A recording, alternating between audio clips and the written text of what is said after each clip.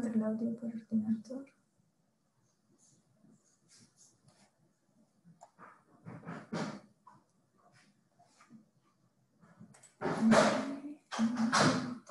Écran partagé. Donc, j'ai lancé le Zoom pour Weichao. Suspendre le téléenregistrement. To introduce the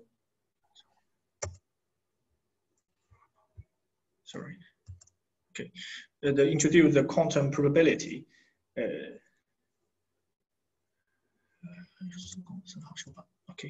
And today I will introduce the quantum probability theory and some quantum stochastic process, just the linear process and the Poisson process. And the beginning, I will give some reference. Principally, I will follow the articles of Louboutin, Van Handel, and James articles, the introduction to the quantum filtering to introduce the quantum probability theory. And also maybe we'll need some function analysis, and the last one is a very good book reference. Okay. And for the traditional treatment, if we want to measure an observable, which means it's a self-adjoint operator, and we always focus on this observable on some Hilbert space, and we'll give some density operator if the pure state is just a vector, and we can obtain the probability by this expression, and we can also calculate expectation for some observable by this one. And of course, we can generalize this expression to a set of commutative observables. And this book, this lecture note, is a very good reference for this part of job. But the problem is not enough for our final purpose. Our final purpose is to derive a quantum filtering. We want to obtain stochastic master equation which can describe the time of evolution of open quantum system, state of open quantum system. So if we just at this level, if the quantum probability is not enough, we need make some generalization. So by the classical treatment, we want to define something like the quantum analogs of sigma algebra or the filtration in the classical probability. And the second objective is to obtain some transformation mechanism between observables and random variable in the classical case, in the classical random variable, because we always talk the observables is a quantum random variable, but what is relation between the observables, the self-adjoint operators, and random variables. And of course, we want to define, we need some set of all the observables. And firstly, I will introduce some definitions. The first one is star algebra on the fixed Hilbert space. And here we focus our algebras on the Hilbert space. And normally for the more general definition, we don't need fixed Hilbert space, but here it's enough for our level of problem. So here's the definition for star algebra on the Hilbert space.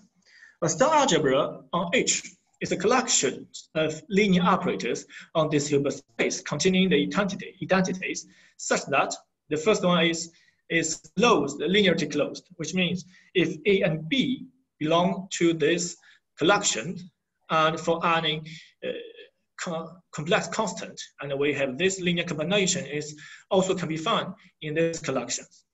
The second one is closed by multiplications, which means A and B belong to this collection and AB belong to this collection. And also it's closed by the evolution into star. Okay, we do know about the evolution by star, which means that A belong to this collection and A star belong to this collection. And for such collection of linear operators on the Hilbert space H, we call this collection a star algebra. Okay. And if for any two states commute with each other, and we call these collections, this star algebra, is commutative. And next, we need to define a state on this star algebra. And the state on this star algebra is just a functional. And this functional is linear, which means satisfying this expression. And also positive, which means for any positive element A in the star algebra, and we have the functional, we have this, the state of A is always positive. This is called positive property. And we need also the normalization, which means this functional of identity equal to 1.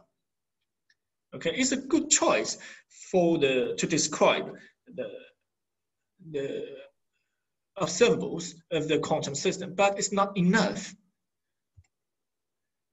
And then we need to also add some additional conditions on such algebra and state in order to describe our quantum system in a probabilistic framework. So for the first one, I need to introduce the fundamental algebra. It's also where we focus on we give of Hilbert space. And the fundamental algebra on the Hilbert space H is a star subalgebra is all the abundant operators on the Hilbert space H, and which contains the identities and is strongly closed. But normally for the common fundamental algebra, we normally write the weakly closed, but in fact these two are the same, it's equivalent. So here, just for some direct sense, intuition, I write is like the strongly closed. Okay, so it's a definition for the fundamental algebra. And also, we need just a state is not enough if we work on some infinity Hilbert space. So I need to add some supplement conditions for the state.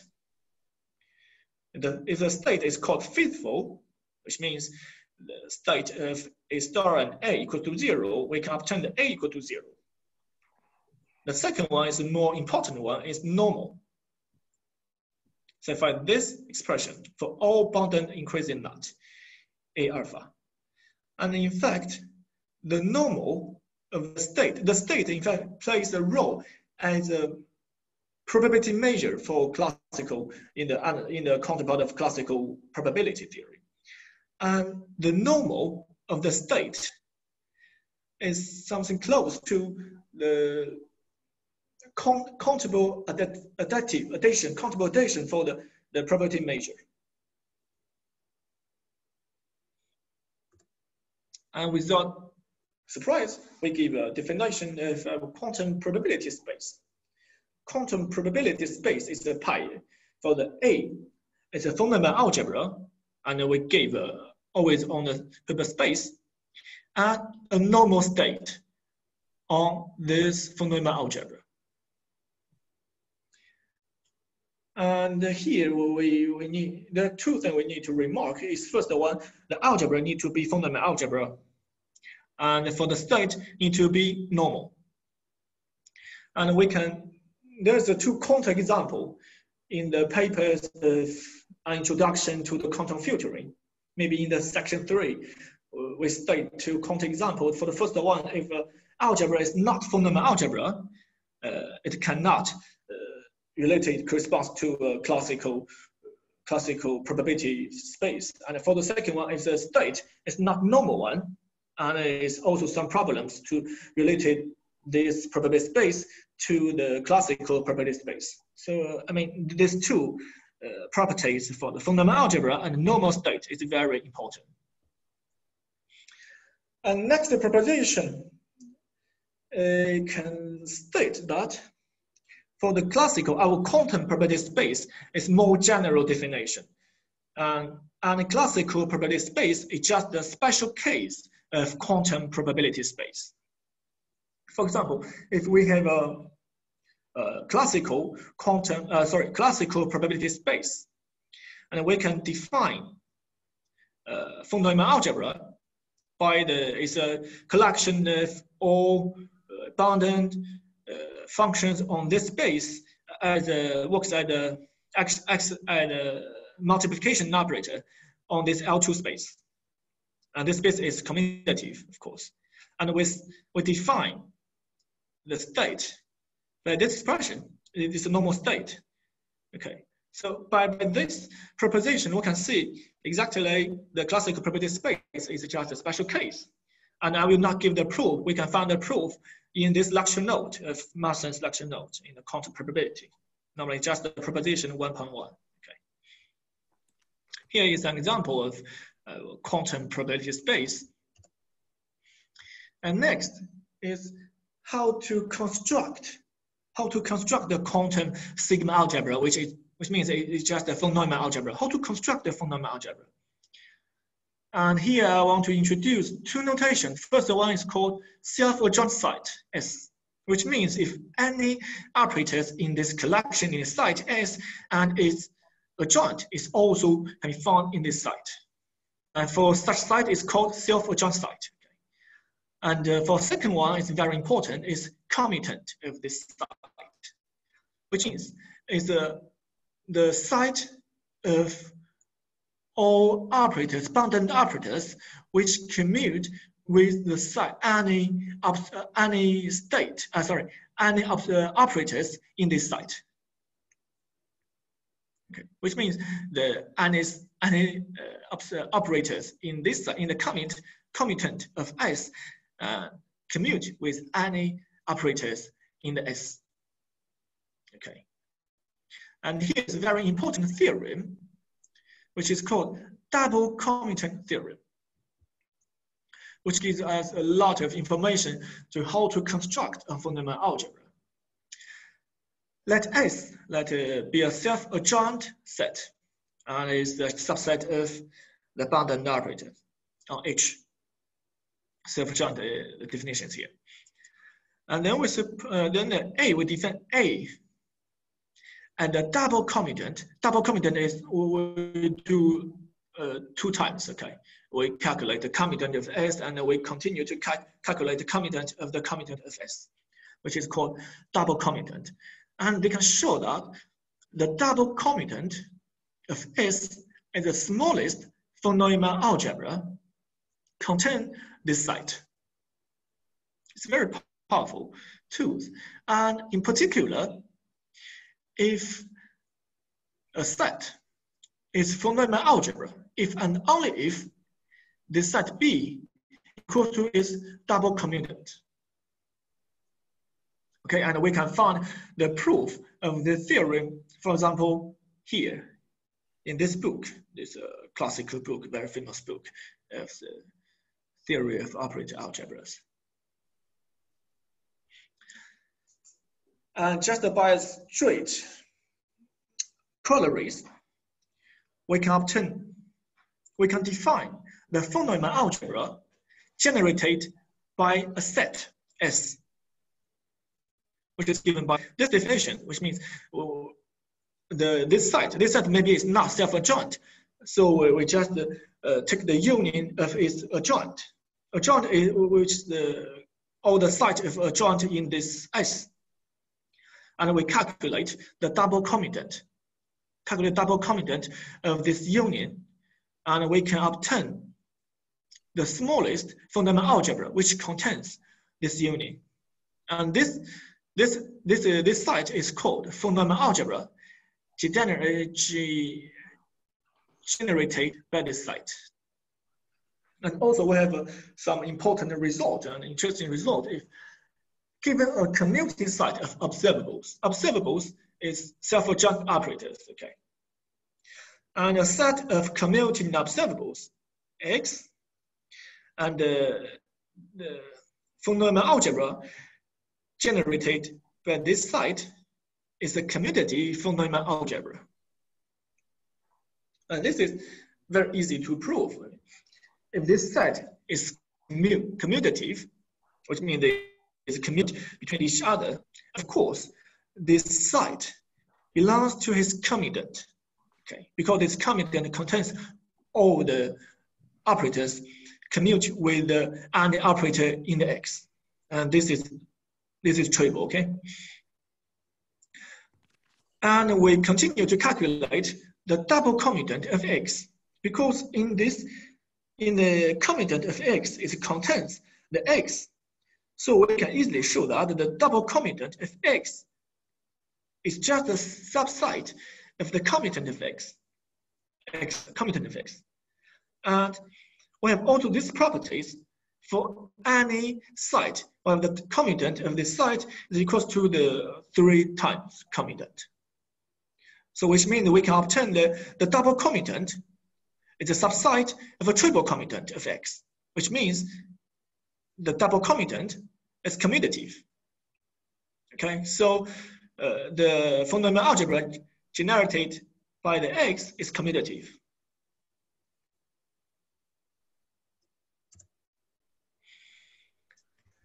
We have already showed the quantum probability space and how to construct fundamental algebra by some given observables. For example, if we want to observe some observables, and based on this observable, we can construct a commutative fundamental algebra. And next is we want to find some transformation mechanism between the quantum observables and random and some classical probability theory. And this is given by the spectral theory. Let's just start by some easy case, the finite dimensional case. Okay. And we gave this commutative quantum probability space on the finite dimensional Hilbert space. And just a remark that if we work on a finite dimensional case, the fundamental algebra is exactly like the star algebra. We don't need the strong closed. And for the normal state is enough. It's just a state is enough if we work on the finite dimensional case. Okay, and then we can obtain that exists a probability space, omega f and p. This is the sigma algebra, and this is a probability mirror. And also we can obtain a star isomorphism at Utah between this star algebra to some bounded sequence on this one, on this space. So which means we can obtain this Utah X is a classical random variable. And the probability, the measure is given by this expression, which means that the measure is deduced from the state. Okay, and we can just because we work on the finite dimensional Hilbert space, we can just consider our space is a Cn. Of course, it's a finite number. And algebra, we can just consider it's a commutative star algebra of a complex n times n matrix. Okay. So we know that if the commuting star algebra of the n times n matrix, there always exists a unitary matrix U, which can diagonalize all the matrix in this site A at the same time. And then we define our omega as just the site of 1 to n. And F, the sigma algebra, just the power site. Okay. Power site, which means it's all the subsite of omega. Then we define this Utah X. Because now the Utah X is a classical random variable between the omega to the C. Okay. By this definition, which means for the S element, sorry, the output, I don't know, the value, yeah, the value of Utah Xi is exactly the ith eigenvalue of X. Okay, and we can define the probability measure by this one, which is just from the state on this star algebra. Okay, it's very easy, which means from now on we can see for any finite dimensional case on the finite dimensional Hilbert space, the commutative quantum probability space is exactly equivalent to the classical probability space. And next, we will generalize to the infinite dimensional case. And for the idea is exactly the same. We want to find some unitary operator which can diagonalize all the operators in this fundamental algebra. Because if we work on an infinite dimensional case, we need some fundamental algebra.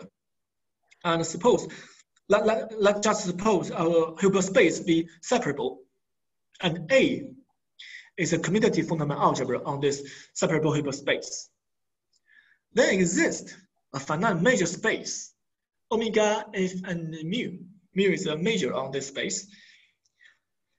And such U can diagonalize all the operators in this algebra at the same time. And then we can obtain the bounded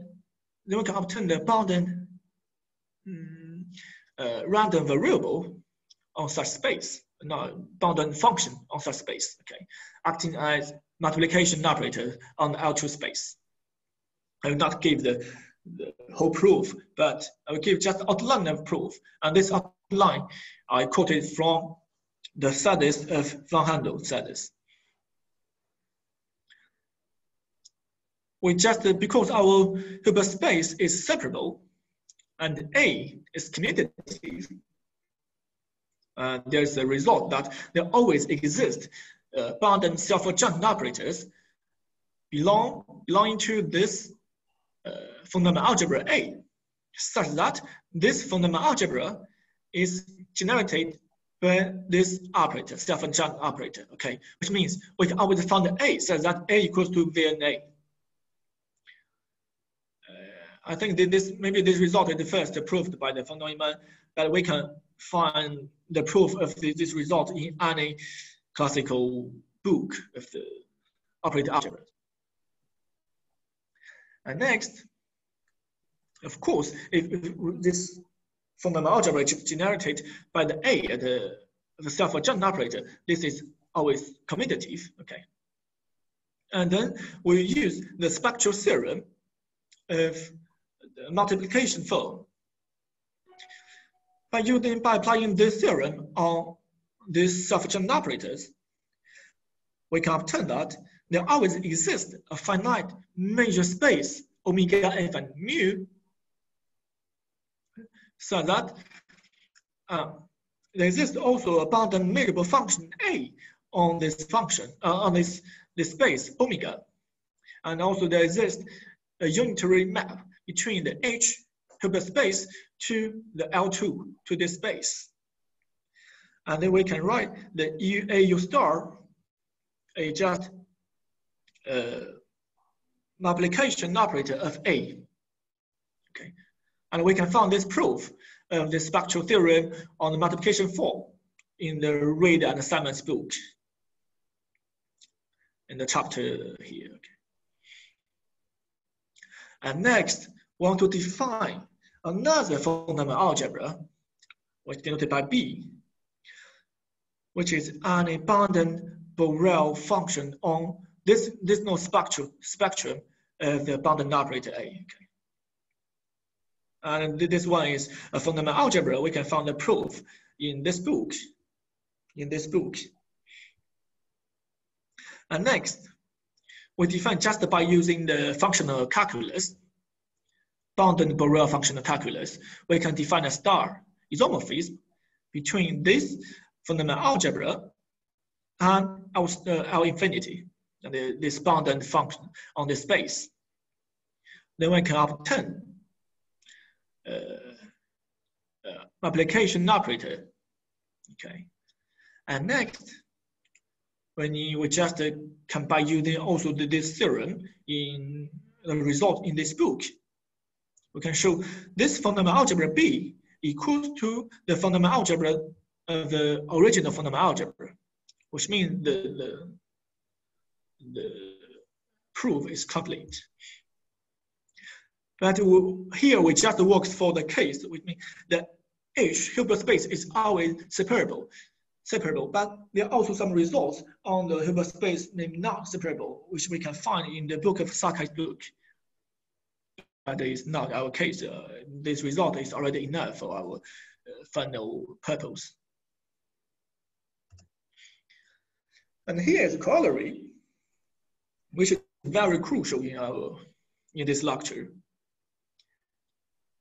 And given this commutative fundamental algebra and the normal state, and this is a commutative quantum properties on the separable H in the Hilbert space. And there exists a finite major space. There exists a finite major space, the omega f and mu, and the star isomorphism eta between the A to the bounded function, variable functions. And we can also define the probability measure P, which is absolutely continuous by the mu, by the normal state for all the operators in this algebra. And this is just a corollary of this theorem. So,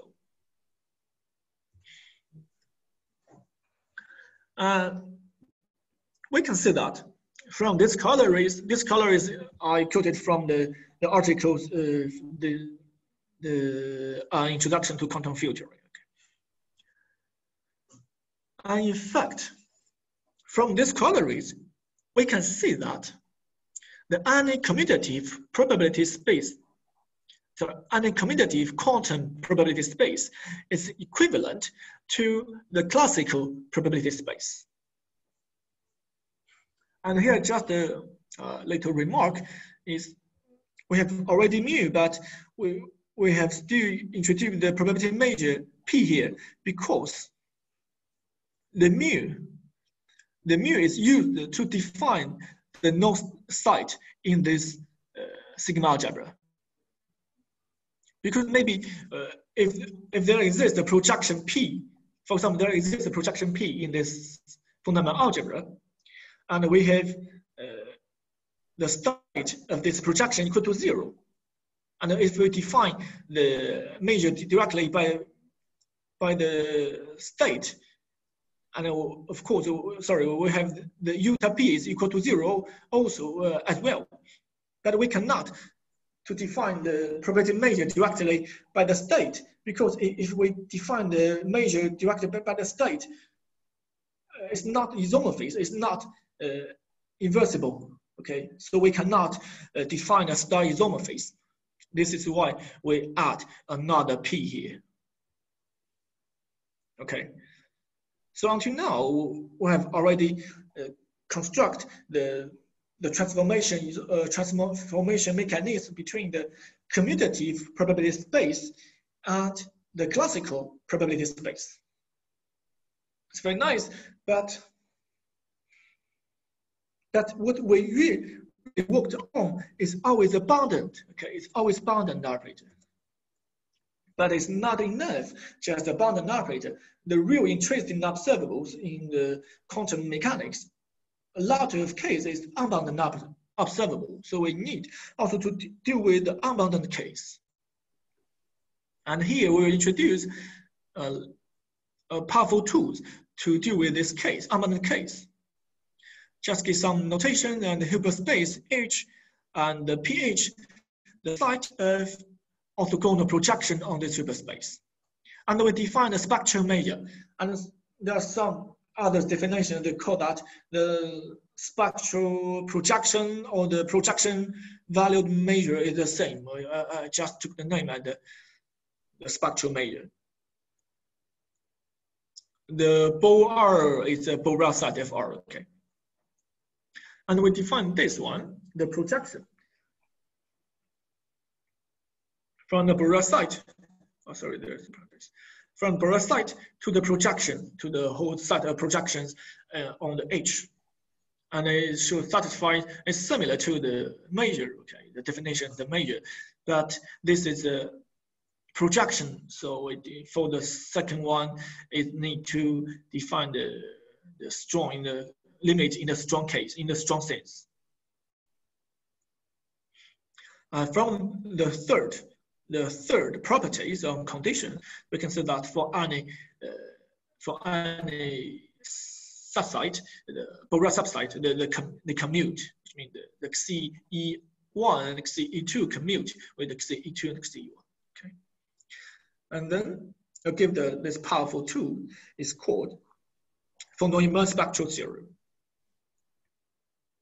For any self-adjoint operators on such space, Hilbert space, there exists a unique spectral measure such that we can write our self-adjoint operators as iteration of the x with respect to the spectral measure. And also it's given any Borel function on R. Okay, on R. We have something, the functional calculus. And we denote this one by the fx. And the domain of fx is given by this site. Very nice. So we have enough tools to deal with the unbounded observable. Down. Okay.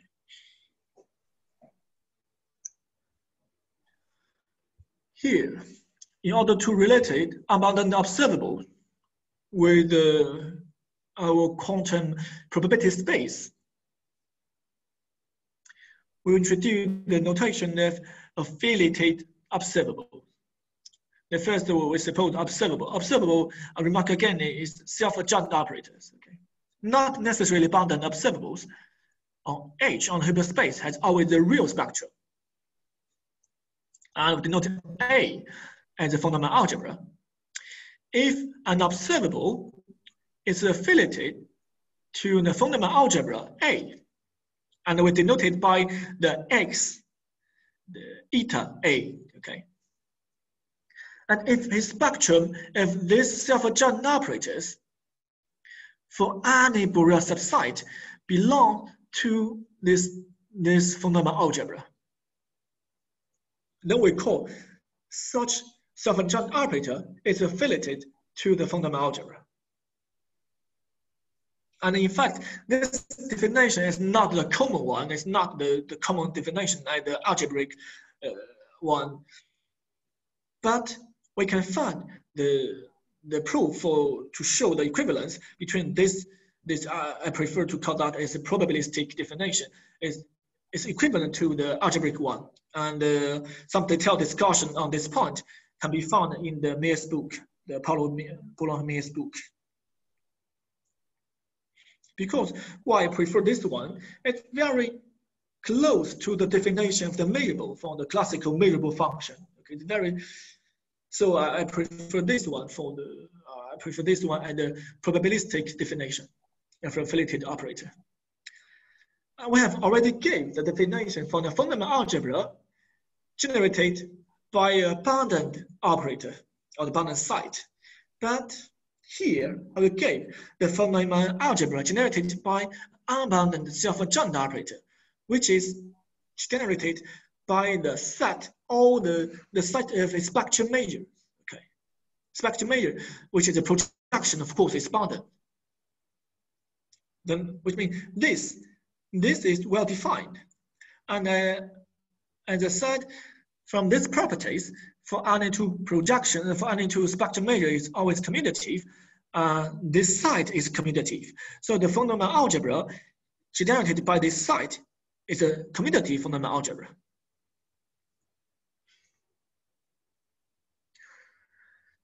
And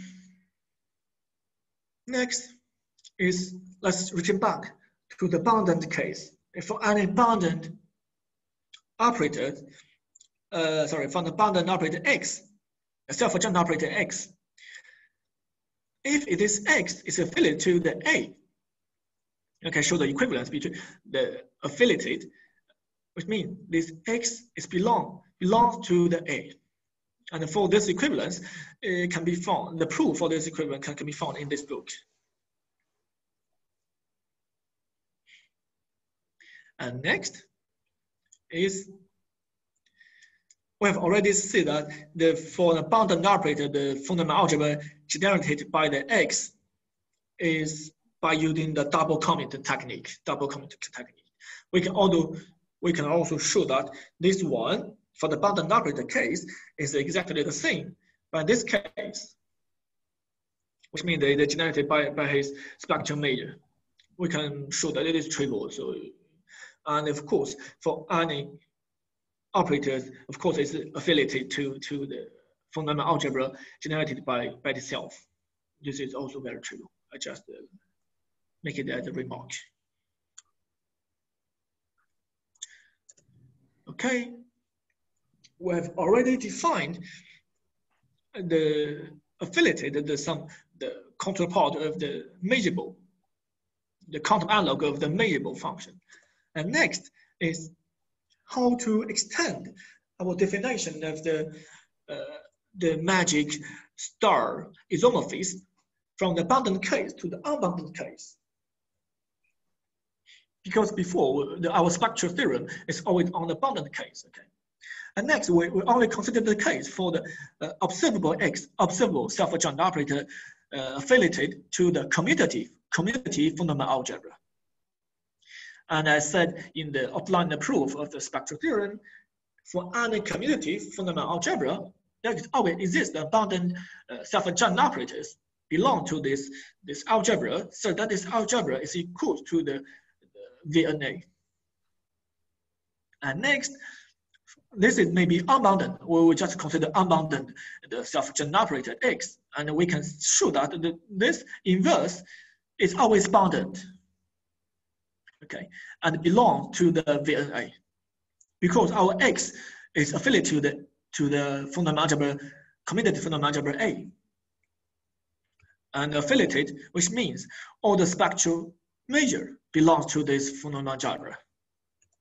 And of course, this function, this inverse also belongs to this fundamental algebra.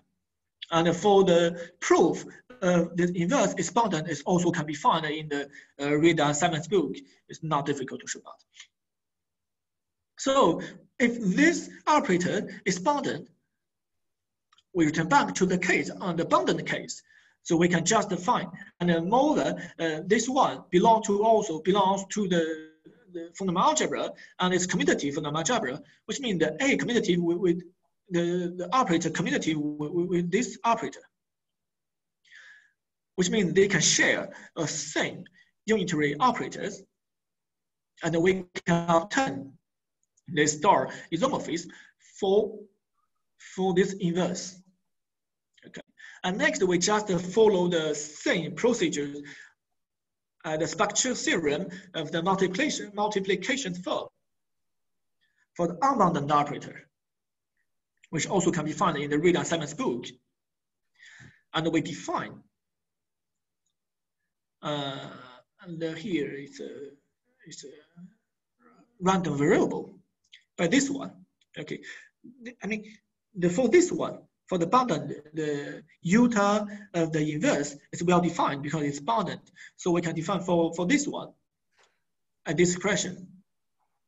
And note that for this function, is a mu almost surely finite measurable random variable on the omega.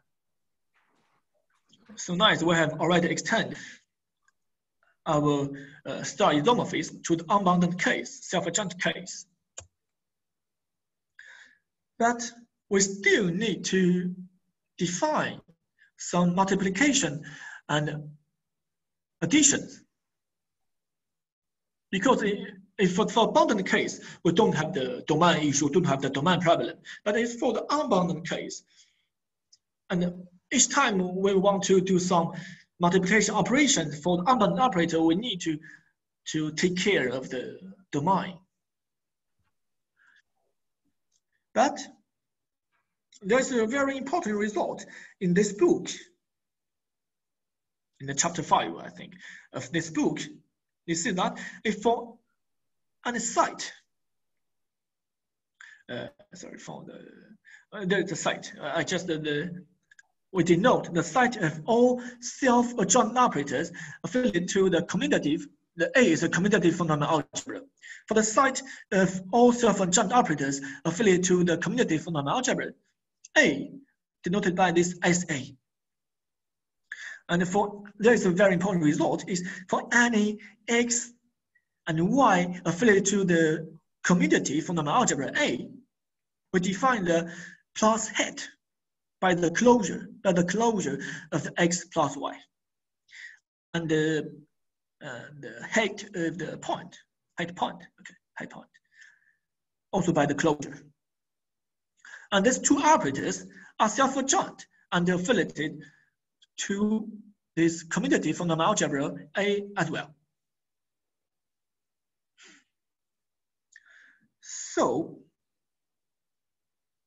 until now, we can show that the set of all self-adjoint operators affiliated to the fundamental algebra, commutative fundamental algebra A, SA, forms a commutative star algebra with a unit identity under the head plus and head the point.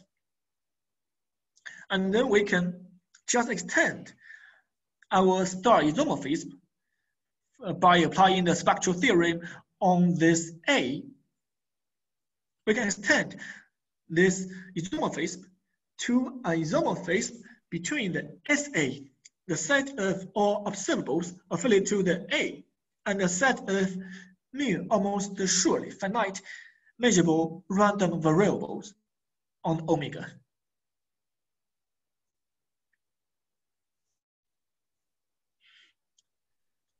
Okay, but maybe it's still not enough for our final purpose. We still need some more general case of the unbounded operator. And here I will generalize this case, the self-adjoint case, to the normal case. And I will denote A as a commutative fundamental algebra. And we apply the spectral theorem on A and obtain the star isomorphism, eta. And then we denote the set of all normal observables, normal operators affiliated to the A by the NA normal affiliated to A. Okay.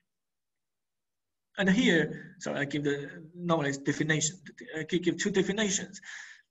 And if a closed and densely defined operator X is normal, if these two operators are self-adjoint and commute with each other, I know this is not the common definition for the normal operators, but we can find the equivalent, the proof for the equivalence in this book. I just use this definition because we have already defined the head plus is more coherent with our definition before. So I choose this one as the definition for the normal. And for the second definition is normal operators, X is affiliated to the A. We have already said that for any self-adjoint operator is affiliated if its spectral measure belongs to this algebra. And then for if we can extend this definition to the normal operators, if a normal operator X is affiliated to A, if these two parts, self-adjoint part of the normal operators are affiliated to the A. Okay, and a similar result, we can extend our result to the normal case. Firstly, it's a set of all normal operators affiliated to A forms a commutative star algebra under the head plus and head point. The second one is we can extend the star isomorphism by applying the spectral theorem on this algebra to an isomorphism between the NA and the set of almost surely finite measurable random variable on omega. Until now, we have already finished our framework for the quantum system. I mean, maybe it's not the general one, but it's already enough for our final purpose to derive quantum field theory. And I'll give an example to apply our quantum probability theory is, I suppose, for the Schrödinger picture on the short space. Okay, the position operator and the momentum operator. And the P and Q are we define as the closure of these two operators, and then we can show that the P and Q are self-adjoint. Next, we define the state. It's a pure state. It's just a vector state. On this algebra. So our quantum space, our quantum probability space is given by this one, this fundamental algebra, and the state.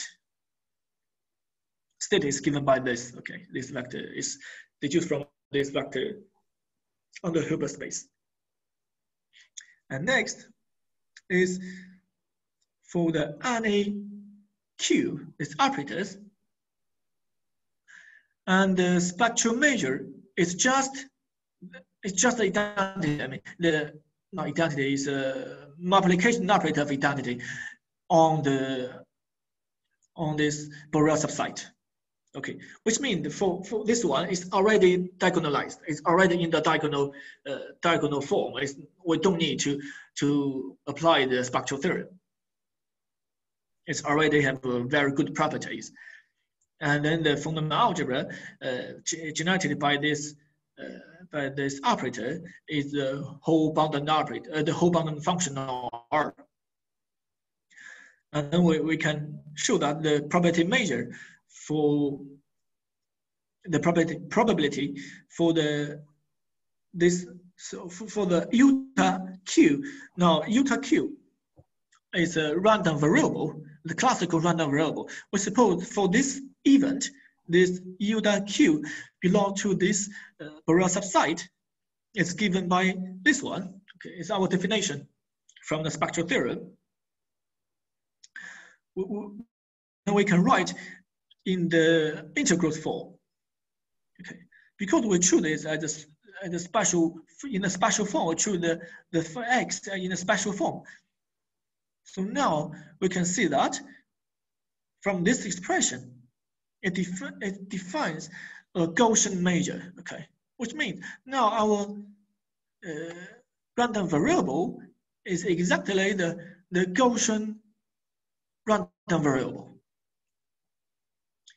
Because x and the q and p is bounded, it's unbounded. There's also a technique.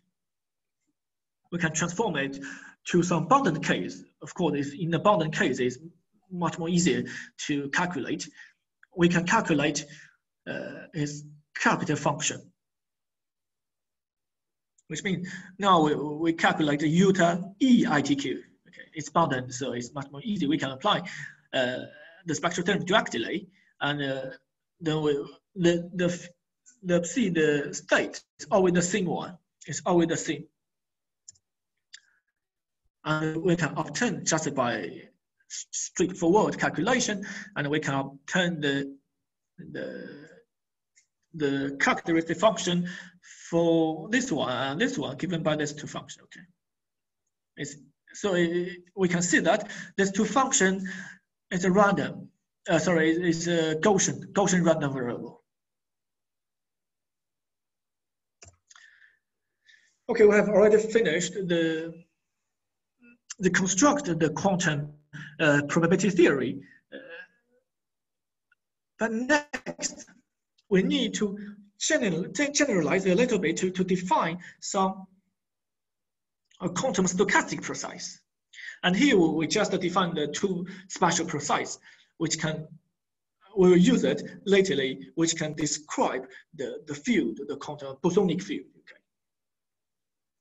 And the main reference is the book of Pardasarathy, An Introduction to the Quantum Stochastic Calculus. Okay. And I will also need to define some definition notation. The first one is the focus space. For n in the H, we define the firstly for the hyperspace H. For n vector in H, we define the symmetric product denoted by the circle. Okay, and such action or operation defined by this expression, where the Pn as a permutation group on the n elements. And then we define this space by the closed subspace, the n times tensor product of the Hilbert space generated by the all vectors of the U1 circles to UN. And here we can also define the scalar products on these two spaces. Okay, next. It's a very important definition. Is a symmetric focus space. A symmetric focus space sometimes is also called the bosonic focus space. Over the H, the Hilbert space, and this Hilbert space is called the single particle Hilbert space. And we denote the symmetric focus space by the gamma S. Okay, S means symmetric, and H and the associated single particle Hilbert space. Here's a definition. And also there's a remark, is if the single particle Hilbert space is separable, and our symmetric focus space is also a separable Hilbert space.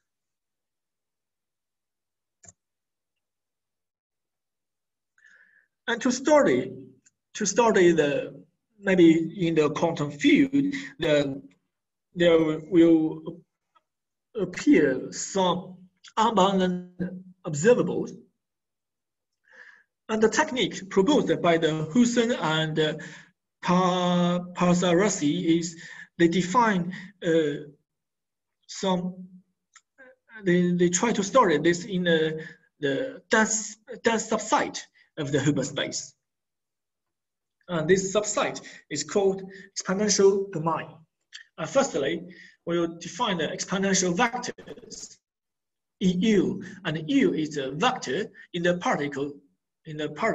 single particle Hilbert space. Here's a definition, and it's also a vector in the bosonic Hilbert space, in the bosonic focus space, symmetric focus space. And next is an important notation, is we call the vacuum state, vacuum vector by the E0, which means the first. Okay, the first is 1, and next is O0, vacuum vector. And here is some, which we can calculate directly, in fact. And I just gave an expression of calculating the inner product of these two exponential vectors. And maybe it's a little bit misleading, because for this inner product, it's on this space, on this Hilbert space, on the focus space. But for the last one, it's on the single, it's on the H. So I didn't write the notation, because I think it's enough. We can understand that. Okay, here's the expression to calculate the inner product between the two exponential vectors. And then we just denote the linear spine of all the exponential vectors and capital E, H. And this space is dense in the focus space. And each exponential vectors generate the exponential domain are linearly independent. All this information, all this definition we can find in this book, particularly an introduction to the quantum stochastic calculus.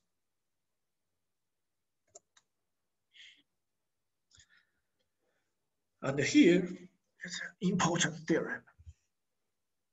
It's a stone theorem, which can help us to construct the quantum stochastic process. And firstly, I gave the definition of a strongly continuous one-parameter unitary group. This is an operator-valued function UT on the Hilbert space H.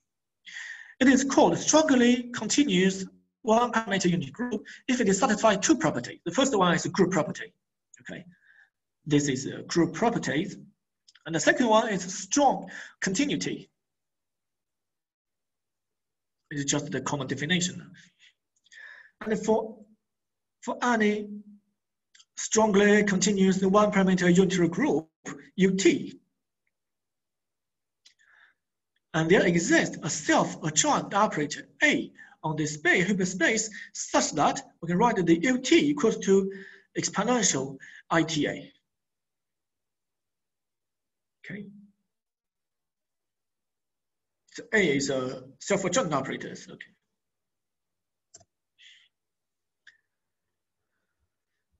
Okay, next is for any two.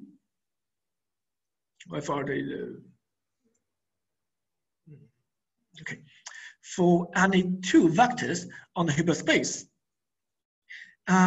given a unitary operator U on this hyperspace, there exists unique unitary operators. It's called Weichao operators, denoted by the WU and capital U on this focus space. Okay.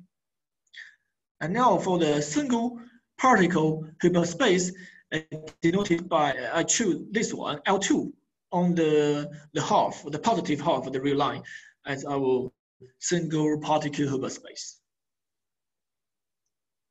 And it's acting like that on the exponential vector and this operation.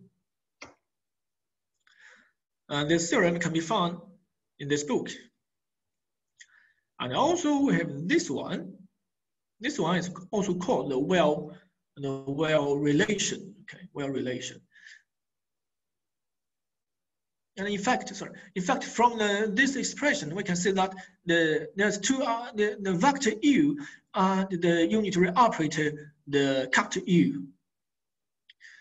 After we apply the well operated on these exponential vectors, we can see that the capital U acts as the rotation, okay, rotation, and the small u as the translation. We have also this expression.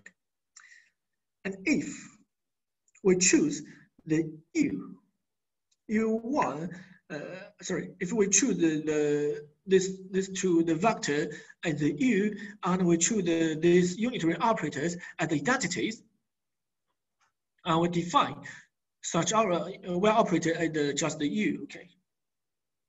And next is if we choose there's no, which means the first one is only there's no rotation, it's only translation for the first operator.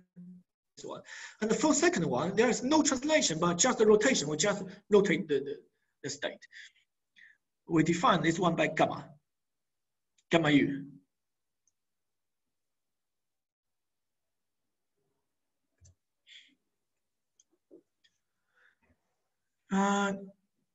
Let's just first focus on the translation group by the vector U.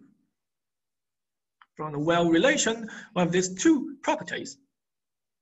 Okay, and we can see that from the second one, it's very important. From the second one is if the inner product of the U and V is a real one, which means the well operator is commutative and commute between these two. Okay, if this inner product is real, and then we can justify this one. We can obtain this relation, which means that the well operator satisfy the group property. And it's also, we can show the strong continuity of this, the well operators. And the proof of this, the strong continuity can be found also in this book, in this proposition.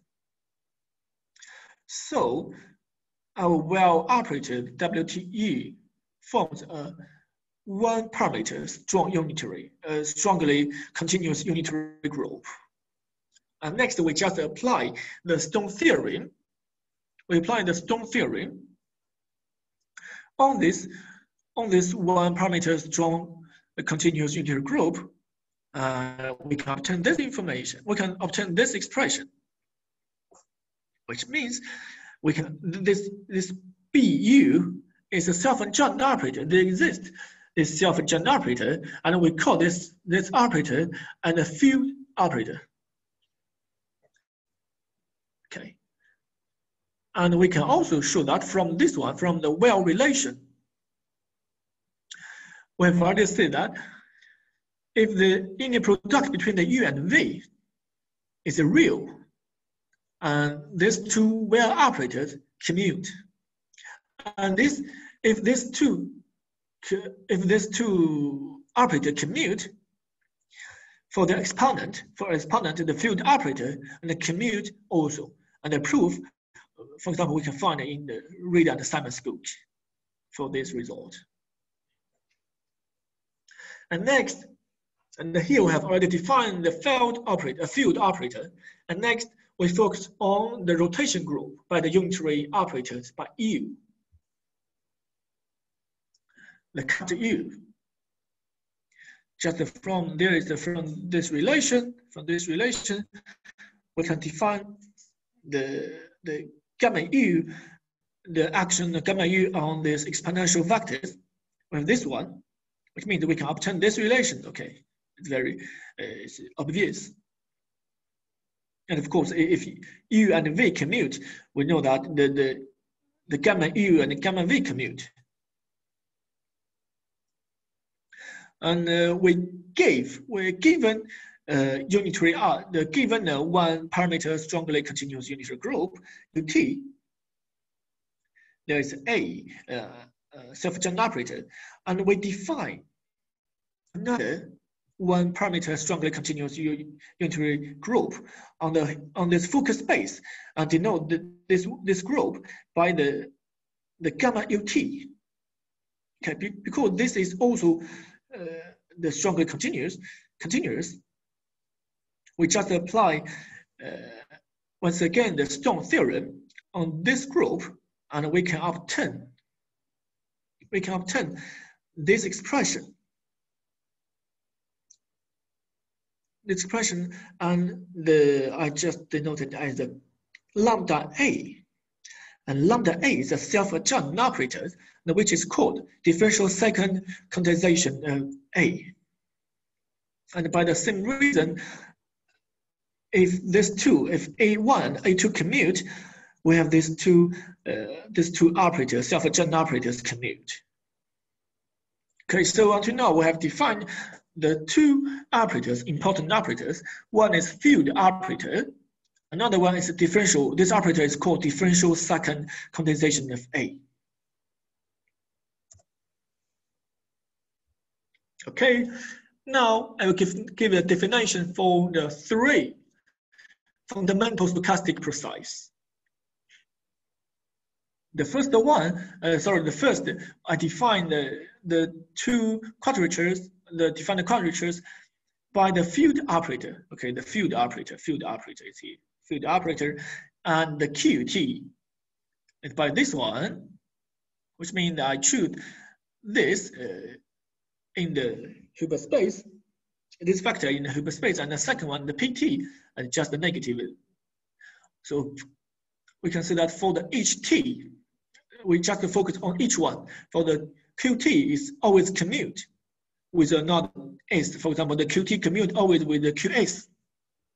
And the PT is the same. The PT commute with PS. But the QT and the PT doesn't commute with each other.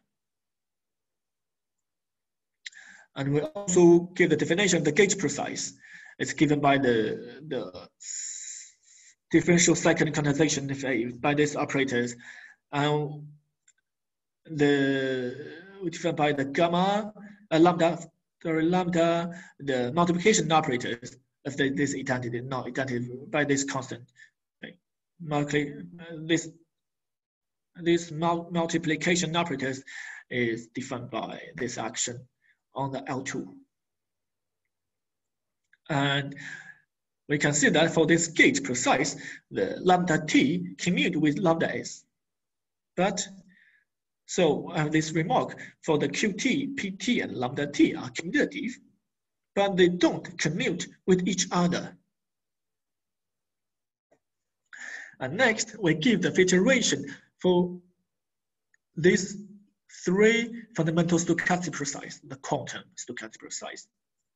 It's just the fundamental algebra generated by these three precise until time t. Okay, because as I said, the three are commutative. For the three fundamental algebra are commutative fundamental algebra, which means, as our spectral theorem, the three fundamental algebra we can construct the three commutative quantum probability space, and which are equivalent to the three different classical probability space. And next, we define some state on each fundamental algebra. The first one we call that the vacuum state, which induced from the vacuum vectors E0. And for the second one, we call that coherent state. It's just the translation. We will translate vacuum vectors by a vector F. Okay. And just by the direct calculation, we can obtain this expression. And we define the three commutative quantum probability space. And next, what we want to do is we just apply the spectral theorem on the three commutative probability space. And the first is we can obtain that for these two classical stochastic precise are linear precise in the vacuum state. Okay. And I will just give the proof for the first one, and for the second one is exactly the same thing. What we do is we define the joint characteristic function of these two increments. Okay. And then we calculate the expectation, and next we translate to in the quantum case, it can be calculated by the inner product with the vacuum vector. Just the straightforward calculation, finally we can obtain this one, which means from this expression, which we can see that the QT, okay, has independent increments, and for each increment is a Gaussian random variable. And now we have already almost shown that this precise, the classical precise, stochastic precise is a linear precise, but we still need some continuous properties. In fact, we cannot show it is continuous, because for each instant, we can always choose the version such that they cannot be continuous. But by using the Kolmogorov continuity theory, we can show that there always exists a continuous modification of this stochastic precise. And for this theorem can be found in any classical stochastic book, for example, in the Mark York's book, Mark York and Hervin's book. So until now, we have already finished that the first stochastic precise is a linear precise in the vacuum state. Okay. And next, we see that for this precise, we first started this stochastic precise in the vacuum state. In the vacuum state, and we can see that it's a little bit boring because it is always zero. It is not interesting. But if we started this precise in the coherent state, we can show that this stochastic precise is a Poisson precise. For the first one, because this expression, right, it's very easy to show that we can obtain this precise because the gamma U applied on on the vacuum state is still vacuum state, which means that the exponent is almost surely zero in the vacuum state. Okay, the exponent of this operator. And next, we do the same thing, which means we define the joint characteristic function of these two increments just by the straightforward calculation, but a little bit long. And finally, we can obtain this expression. We can obtain this expression, which means for this precise, we have the independent increments. And for each increment, it's a Poisson random variable. Then for this stochastic precise, we can show that in the covariant state, it's a Poisson precise with a time-dependent intensity. It's given by this one, ft squared. Why it is interesting to analyze this three precise? Because for example, in quantum optics, for the first two precise, the Qt and Pt, can be observed by using a homodynamic detector to measure the vacuum state. And for the Poisson precise can be measured by a photon counter. And in the following lecture, though, we will always focus on the first one, which means we will always suppose our system and our field is observed by the homodynamic detector. And the photon mathematical explanation of these two measurements can be found in the lecture note of the bachelor. Okay, I think it's, yeah. So I think we stop here today. Do you have any question or comments? So anybody, any questions, any comments? I think there are some technical issues with the notes, but they're minor. I found it very clear, but I don't know how other people have found it, but there are some technical issues. There are certain things that, do you agree, Claude? Hello? Kind of. Any questions? No, I mean, there were certain purely technical things that I think when you copy it from the book, you didn't copy quite clearly, to be honest, but they're minor. They're minor, so I mean, I don't know whether anybody who knows well this stuff would be willing to go through the notes and kind of, or if I find time to do so. It's just a minor correction that appear here and there. Kind of when you define x plus y bar, what is x plus y? When you define what is x plus y, kind of you have to, what do you mean by that? When you define this normal operator things, there were certain terminology issues, but this is all minor. It's all minor. I find it overall very good. I don't know how did other. Yeah, I would just ask a question. I think it would be interesting to have more details on the last slide. But do you hear me? Yeah. But we don't hear you so well, Armen, actually.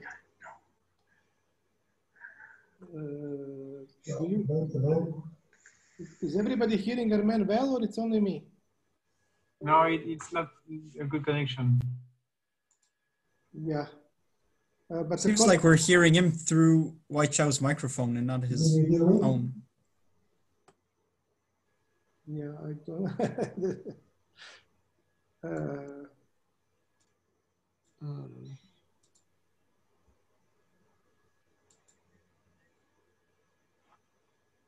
Okay, so Kodelan has a question, right? Oh my God. You don't hear me? We hear you perfectly well. We don't hear Armen.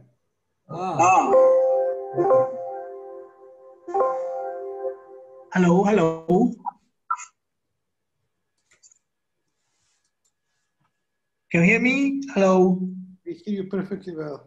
Okay, perfect. It's my problem, the computer. I think it is only issue with Armen. We don't hear Armen, but maybe Armen can type what you want to say in the chat. Yeah. Okay, I mean, Liang, could you come back to your last slide? Yeah, last slide. Okay. I think that I have two questions there. The first. Excuse me, I just yeah, share the screen. The last, this one.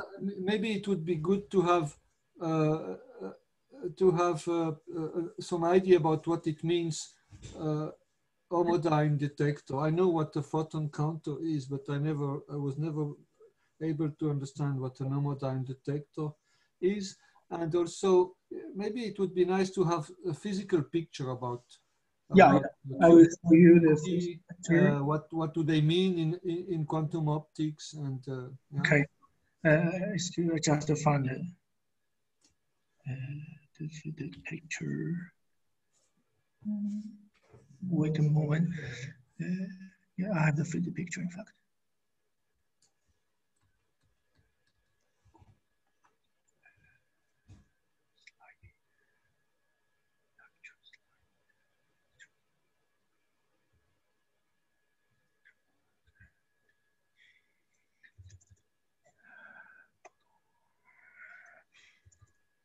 Okay.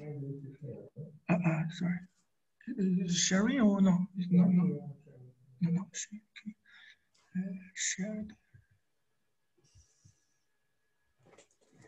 Can you see the picture? Yeah.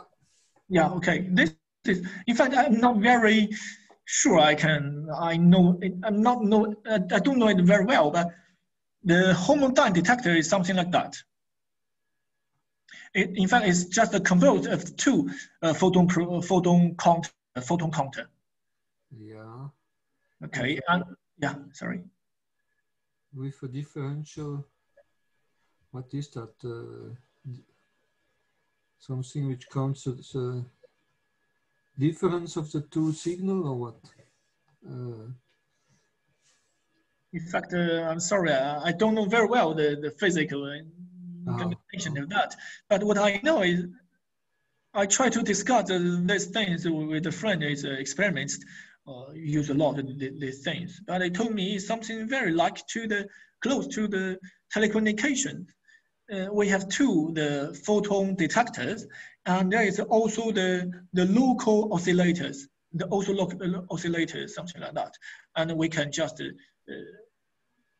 by the song. Sorry, I don't know it very well. I will make some research and maybe we can discuss later.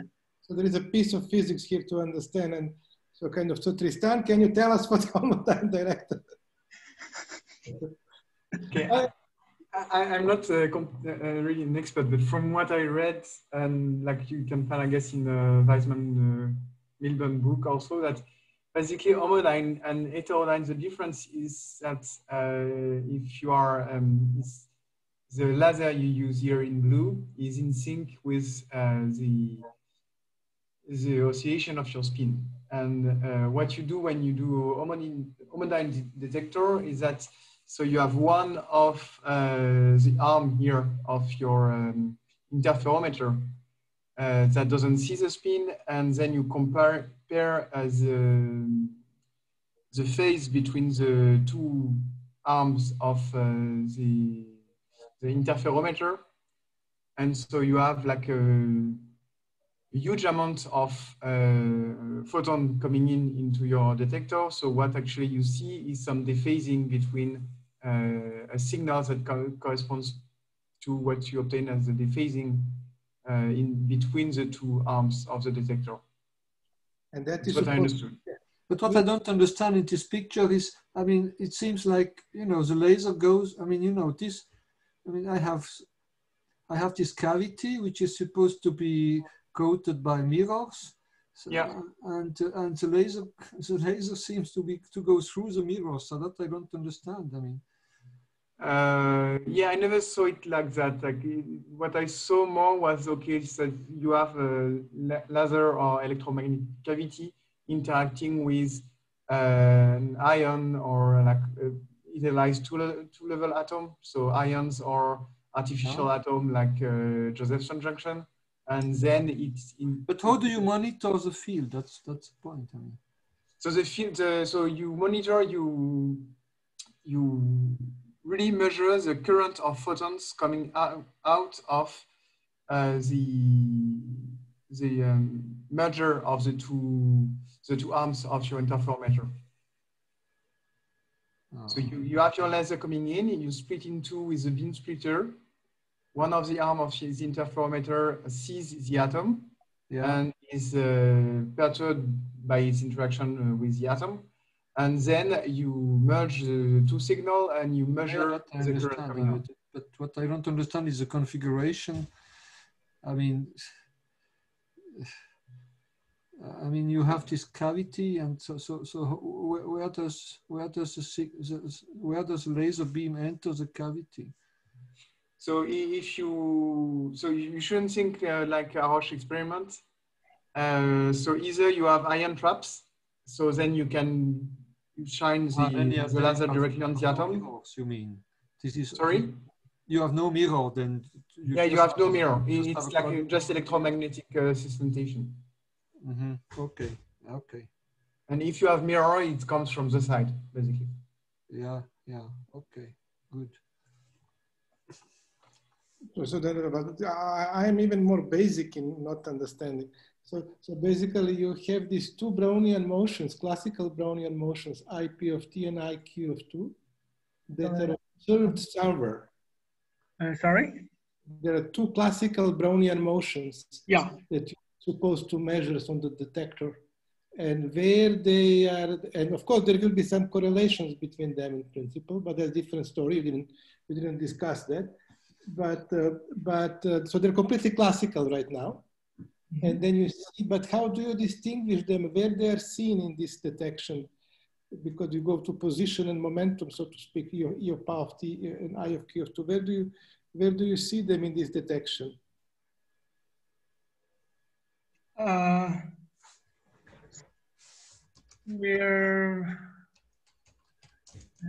fact, what we will measure is not the IQT or the IPT. Yeah. Okay. It's not that one. Is what we really measured is just the IQT. Sorry.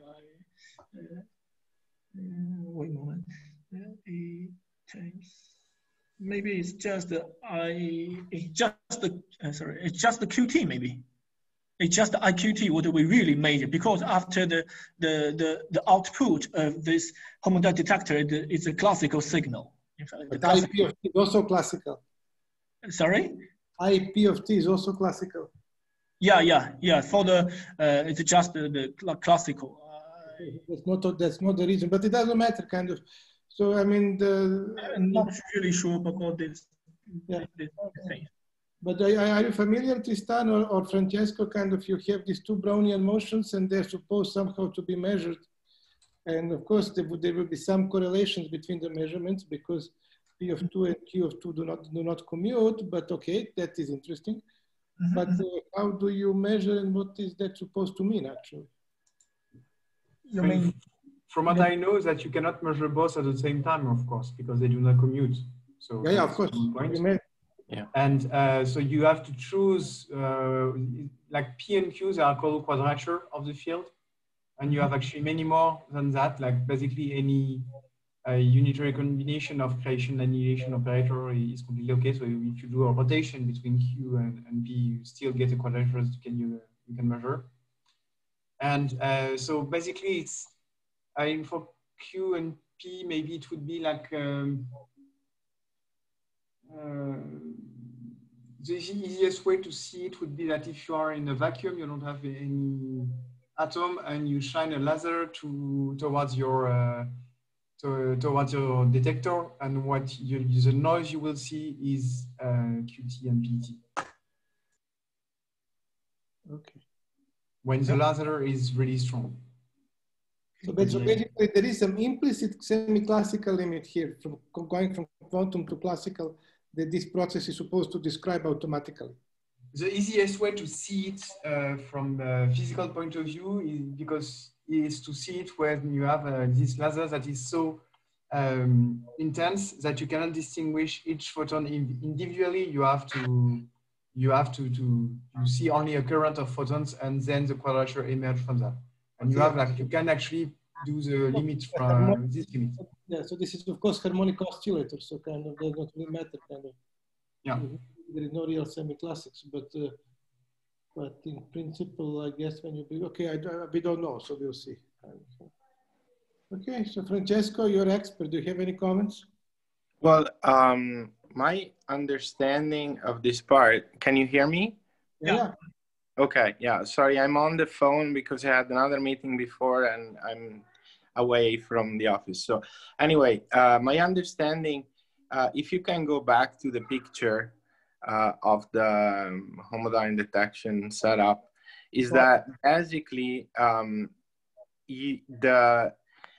the cavity in which the spin is trapped is very weakly leaking photons. And so basically that's assumed to be your vacuum state, and you're homodyne detecting that. So you're expecting to see a signal which is equivalent to, or practically equivalent to Wiener noise fluctuation, because you're measuring the Q from that vacuum state. You're using this setup. And what happens is that when you actually see something that's different, like an anomaly in the statistics of that signal, it means that, for example, that the spin has, or whatever the atom inside the cavity has released a photon or something like that, and you use that through the filtering equation to infer a change of state in the system in the cavity. Very good. Thanks. That was very clear. Yeah. Maybe Weichao can do a little bit more of an introduction next time about this bit, but I think it's very crucial to connect the experiment, the typical experiment setup and the measurement setup to understand what we're doing next. Exactly. Because otherwise the classical noise that we put in the filtering equation kind of has a very strong information theoretic interpretation, but not so much a physical interpretation. As a control engineer, very often we are happy with the first, and we don't dig too much into the physical details if we trust the physicist that gives the model to us. But he has done such a thorough job in explaining how these models are derived that I think it's worth to connect the dots here. Anyway, I think in a picture like that, regarding to Claude Alain's question, basically you are expecting to see nothing coming from the spin, from the system, and that's the vacuum state you're monitoring. And if you monitor the vacuum, you get fluctuations which are distributed as a Wiener process. And then when you see something, you can use that to update your state. That's the general idea I have in mind. So okay, it's basically like a Wiener noise masking a jump process behind it. So that's okay. Thank you. That's quite ingenious and a little bit different from what we heard from Weichao 5 minutes ago. So it's okay. Okay. So, but I think you're absolutely right, because one goal of us, I mean, at least that is the rough idea, is to actually connect both physics and control part on equal terms, and so to understand those things. That was the original idea of what we are trying to do. So basically, Claude Alain nailed it down. I mean, one really has to understand this thing. But I mean, I'm not sure Weichao background is good enough for that. I mean, but I don't want to bother Tristan too much. Tristan, would you be willing to explain this to us? In principle. So yeah, to explain what exactly? Well, kind of how that I mean, kind of he gave a pretty clear picture, Francesco, but we kind of would like to hear more detail. I mean, how does this experiment really actually work, and kind of what is the physics background behind that, kind of, you know? Okay, maybe the best example of that is the experiment of Benjamin Huard group.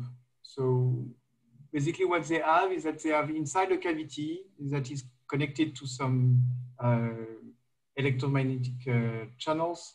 They have an artificial atom, so a transmon qubit, like this kind of Josephson junction. And what they do actually is that they send wave packet of light using their different channels like fiber optics. And then they measure the current they get coming out, the current of photon. And what they measure and what they have as a data is the current of photons coming out, of light coming out, the intensity of it. And that's what they measure. It's just like you measure, or in other experiments, what they will measure is a current, electric current coming out. And what you see, what they saw in one of the articles they did actually in your group, is to show that actually quantum trajectories describe well the evolution of the system. And that indeed it's with diffusion. That's okay, the current, you can modelize it by this, okay, it's not this, this Brownian motion, because of course you have this interaction with the atoms that creates some kind of non-commutative, Gersanov transform. But if you get rid of it, what you should see, if you get rid of the atom, what you should see is just this Brownian motion. I can find back the reference if you want. And so this Brownian motion is basically telling you, according to Francesco, properties of the particles entering into the cavity. Yeah, it's basically it's a natural noise of the cavity, basically, because when your cavity is in a vacuum, and when you try to measure the field operator on it, of course, it's not the vacuum is not an eigenvector of this operator. So necessarily, you won't get like zero, you won't get nothing. You will get a noise. Like when you measure the position of an harmonic oscillator when it's in its fundamental state, it's not a position, it's a random position, which is Gaussian. It's exactly the same thing. But now Francesco told us you get nothing, and you tell us we get noise. That's different. No, I mean, you get, okay. I don't know what you meant by nothing, Francesco, but it's, okay, you expect you will get nothing in classical physics, but actually in quantum physics, what you get is the position of the harmonic oscillator in its fundamental state, which is a Gaussian random variable. Yeah, I mean, you get nothing in terms of information of what's going on really in the spin system. Sorry, but you do get only noise fluctuation. Ah, okay, that's okay. And then when something enters, there are fluctuations, and those fluctuations you learn from those fluctuations. You learn about the particles that enter to the system. So what happens that you have this fundamental oscillation randomness of your harmonic oscillator. If you think of basically, you can think of the noise as one harmonic oscillator at each point in time. Okay, it's completely singular and not well defined mathematically, but you can think of it like that. And then what happens? So if you measure it directly without anything else interacting, you just see an harmonic oscillator. So you see a Gaussian. But if you add an interaction with a spin, it will modify, like a Gersanov transformation, it will modify your Gaussian. So it will modify your Brownian motion by adding a drift to it. And the drift depends on the state of the spin. And that way, since you still measure the same random variable, but with a different law, the drift you find in this noise now gives you some information about the state of the spin. Excellent. So this is okay with everybody? Mm-hmm. Now another question. So in this process, you want to learn what? You want to learn about the particle coming in, or you want to learn about what is inside of the cavity? It looks to me you're learning, this is orthogonal to Harosh experiment, is it correct?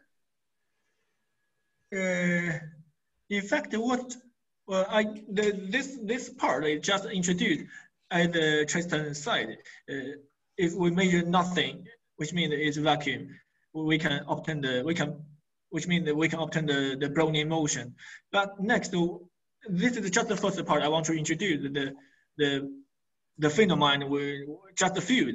And next, in the next lecture, I want to introduce the interaction model. Give them the model of interaction. Just like the Tristan said, if we want to, in fact, we want to measure the spin. For example, here is the spin system. But what we really measured by the field is not if there is some interaction between the spin and the field, we cannot obtain the Brownian motion. Again, we can another precise, stochastic precise, but it contains some information on this part, on this system. And this is what I want to introduce in the next lecture. And this is, yeah. So I'm gonna make, if I can, a last comment, and then I have to leave for another meeting. But with this setup in the slide with respect to a Roche setup are equivalent in principle, but the role of the photons and the spins is reversed in some sense, in the sense that he's shooting spins inside a cavity to control the number of photons in the cavity, and uses the monitoring of the spins in order to know what's going on in the cavity. This is the older Mabuchi setup, where he's sending photons inside the cavity where he has a cloud of cold spins, and he uses the fluctuation in the photon statistics in order to learn what's happening to the spin. The spins are trapped inside the cavity. Here in a Roche system, the spins travel through the cavity. So in either case, you are interested to learn about the field? No. Well, in a Roche system, you're interested in learning how many photons you have in the cavity, pretty much. So you're learning about the field. The target is the field, and you're monitoring the spin. In this system, you are monitoring the field, but your ultimate interest is reconstructing the density operator of the spin. Excellent. Excellent. Thank you. Thank you. No problem. I'm sorry for the rush goodbye, and I'll see you next week. Let me know if there's material that I should produce in order to make some parts clearer about this. Yeah. Thank you very much, Weichao. Thank you, everybody. Welcome. So, anybody else get any questions? Oh, it's okay. Okay, so kind of, so I mean, as an introduction to, as I find there are certain technical issues, but they're literally minor. And I think for people who are not familiar with quantum probability, this is actually quite an excellent introduction to kind of look. I mean, it's not technically very hard. It's basically basic functional analysis. And it's a good thing for people who have not seen that before, kind of for the students, I guess, to learn by reading the Weichao slides. So it's, I don't know. What do you think, Lodama? I think it was quite clear. Yeah, I think it was quite good. As you said, I mean, maybe people not acquainted with the subject should go a little bit further into technical details, but I think as an introduction, it was quite good. Yes. Excellent. So, yeah. So then, anything? I mean, then. Thank you, Weichao, and then I guess we continue next week, huh? Okay, you're welcome. Thank you, Weichao. Thank you. Okay, Thank you. Okay. Bye. Good to get in touch. Bye. Bye. Yeah.